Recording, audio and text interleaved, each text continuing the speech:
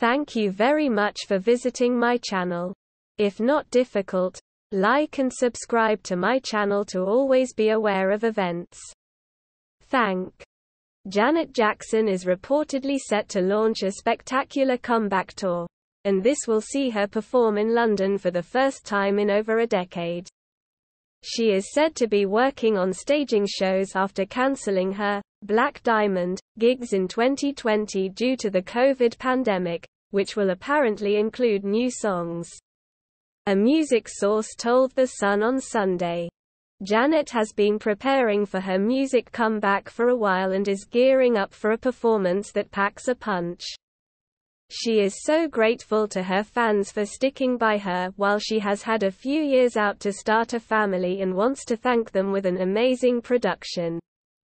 It will focus on the reissue of her 1997 album, The Velvet Rope, as well as some brand new material.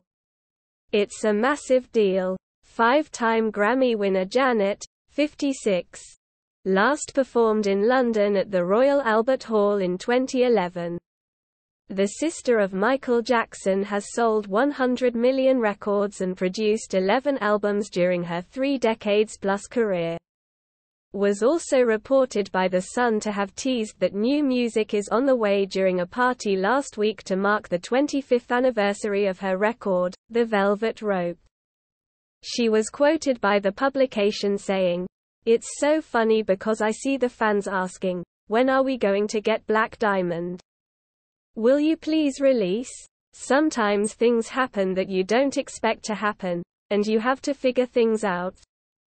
Or you're in a space in your life when you have to take a step back and take a break for a minute. Even though it's something that I absolutely love, it still is my work, my job. There will be music at some point. Exactly when? I can't say just yet, but there will be. I love it too much not to do it."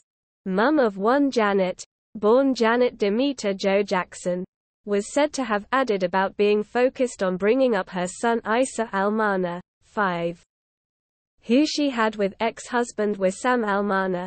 "There's so much that I want to do, but my number one job is being a mama." Janet also told at the 25th anniversary party in Shoreditch House, London. The first time anyone showed appreciation for her music was when a fan waved one of her CDs at her in traffic. She said, "I would say out of all the albums that I created, and especially with Jimmy, Jam, and Terry Lewis, the record's producers, The Velvet Rope, was the most difficult album for me.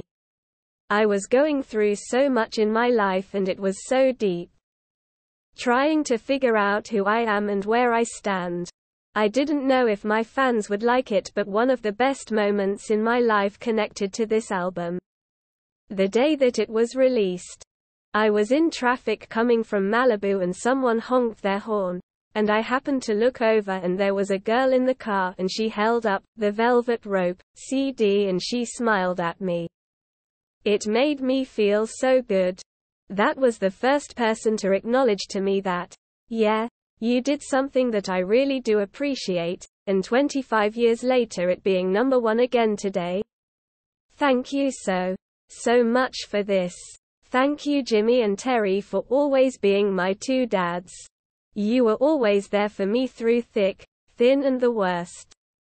The Velvet Rope had a massive global impact, debuting at number 1 on the Billboard 200, and yielding number 1 hits, Together Again, I Get Lonely, and Every Time, and has been listed as one of Rolling Stone magazine's 500 greatest albums of all time. If you liked the video, please like and subscribe to my channel to stay up to date. Peace for everyone.